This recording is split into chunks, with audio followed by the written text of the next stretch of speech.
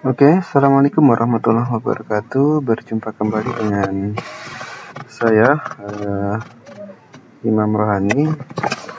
Kita lanjutkan pembahasan kita ya, tutorial part 7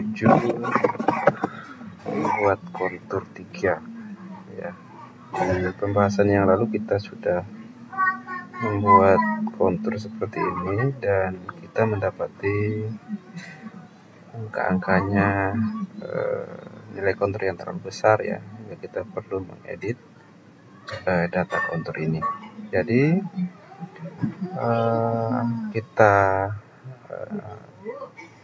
nonaktifkan dulu batas kontur ya, supaya lebih terlihat. Kemudian supaya tidak mengganggu, kita pilih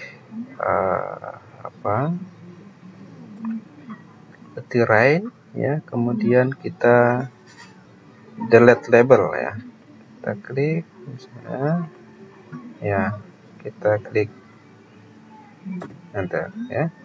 Ini juga sama, kita enter saja ya. Tidak terpilih semua.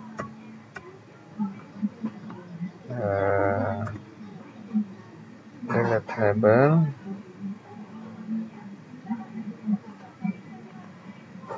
Oke, saya kira ini sudah terhapus semua label. Selanjutnya kita edit di terrain ya, kemudian kontur style manager ya. Kita rubah nilai style manager-nya ini menjadi 0 atau 2 mm ya, supaya lebih kecil. Oke, kemudian kita coba pilih kembali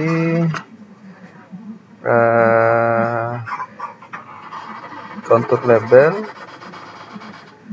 Oke ya, kita pilih seperti ini ya. Ini sudah terlihat lebih kecil dan lebih bagus ya, dan setiap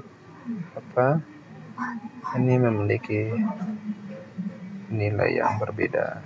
Saya kira demikian pembahasan kita kali ini. Kita lanjutkan di pembahasan berikutnya. Assalamualaikum warahmatullahi wabarakatuh.